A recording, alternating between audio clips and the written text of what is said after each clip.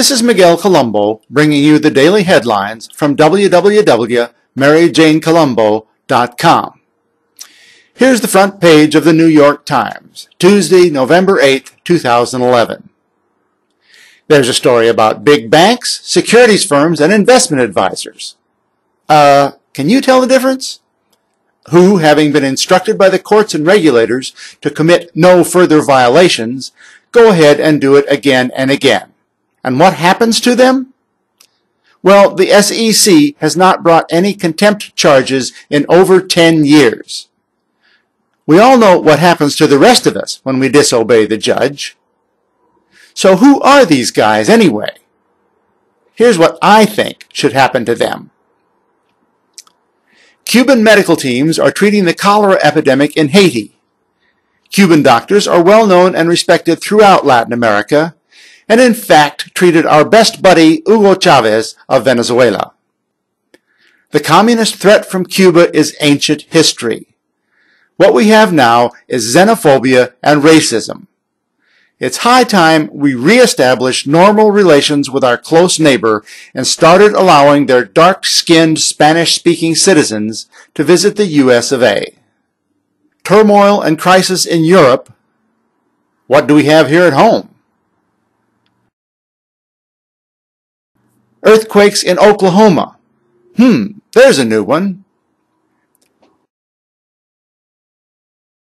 Here we go again. These guys versus these guys. Herman, go have a pizza. Still waiting for electricity in Connecticut.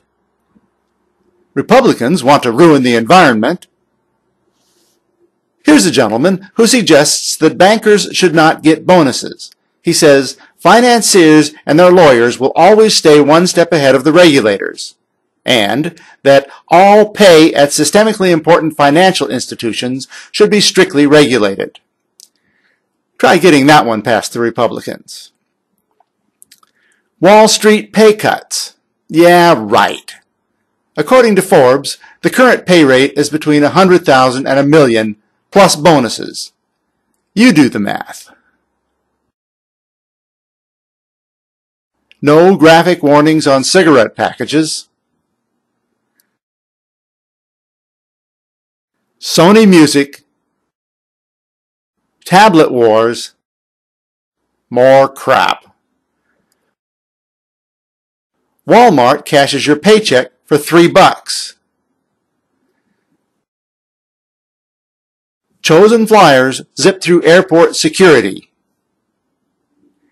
3M is slapped on the wrist.